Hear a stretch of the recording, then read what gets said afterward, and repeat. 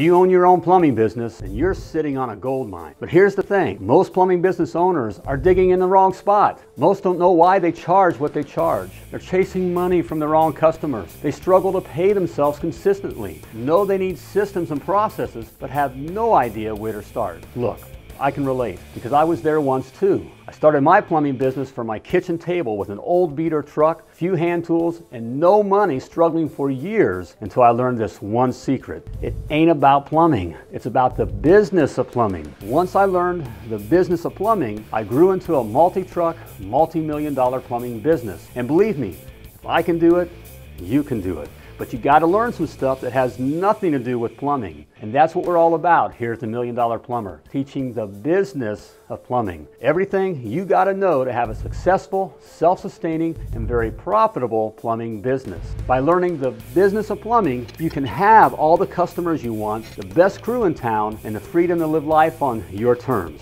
Isn't that why you started your plumbing business in the first place? The best thing that we've done for our plumbing business. It has been a game changer, and I don't know what we would have done if we haven't found him. I can tell you he's really helped bring our business to the next level. Our mindset has changed tremendously, not only in our business and also in our lives.